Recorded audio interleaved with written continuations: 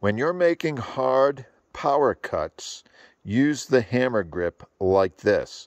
This will give you more control of the blade and give you more control through your power cut.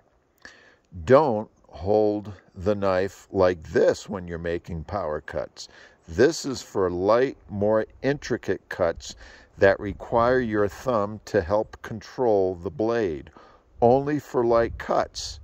It will not aid in making a power cut. When you're making feather sticks, or you're batoning, or making heavy cuts, use the hammer grip.